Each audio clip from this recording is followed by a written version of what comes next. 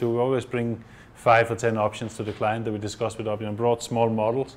And in the first meeting, it was very clear which one they chose. They liked all of them one by one, and when we came to the final one, there was no doubt that that was the one.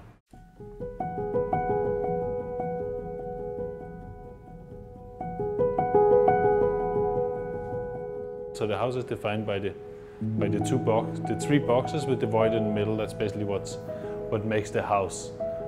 But that was a very easy choice, really. It came very fast. Then afterwards, there's a long process of solving all the details and solving the stair, and choosing the materials, and designing the windows, designing the facades. There's a lot of things going on afterwards, but it was probably one of the fastest and easiest concept designs we had.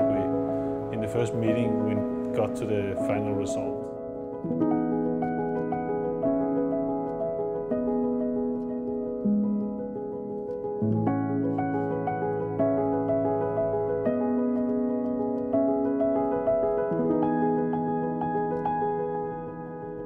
Well, I think they are kind of let's call them a contemporary family with 3 kids, and the kids are very active. They go to sports and they have friends coming at home. And Henriette works at home. She has a design brand. She works at home. So so it's a very active house. People working in the house, friends coming over. So we created the house with lots of different zones. I mean, there's the kids' bedrooms, there's the master bedroom in a separate box, there's the living room upstairs, and there's the big void in the middle between these 3 boxes. So it's really to design a house that has several zones in order to have these different activities going on at the same time. So the organization of the house is the interiors. I mean, each box is more or less one function, right? You have the living room, kitchen upstairs, you have the master bedroom, one box, and you have the kids' rooms in another box, and they all meet around the big staircase in the middle.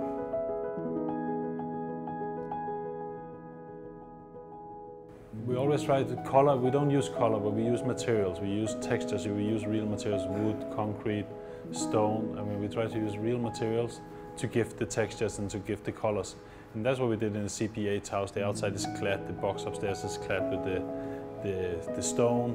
The floors are all wooden floors, and so everything is natural materials that gives the colors. So we don't use colors. We use materials to give color and gives texture.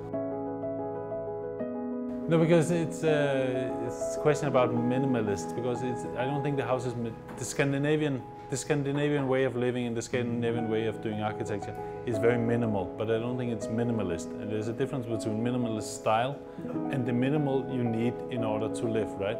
And all because of the climate, because of the nature that is very harsh in Scandinavia. Scandinavian architecture is boiled down to the minimum of what you need. In our Scandinavian interior is very much about the light, the natural materials, how you bring the light in, and the few furnitures you need in your house.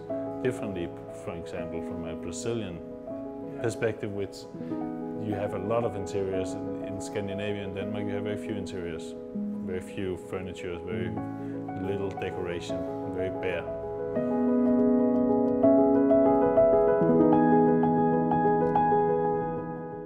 The nature is super important in the CPH house. The way we used it, the whole arrival.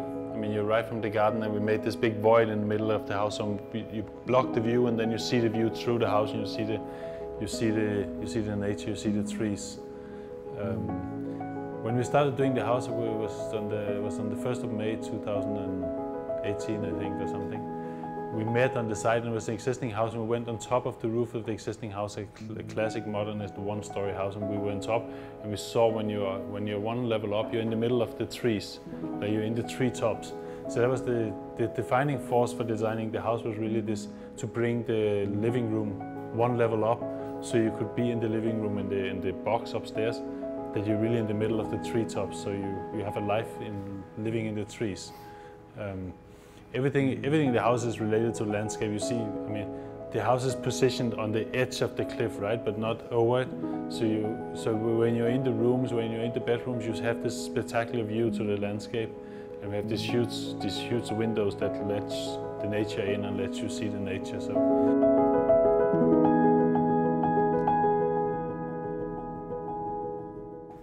No, in Denmark, the whole modern movement of modern architecture and modern design in Denmark was created in the golden age of Scandinavia.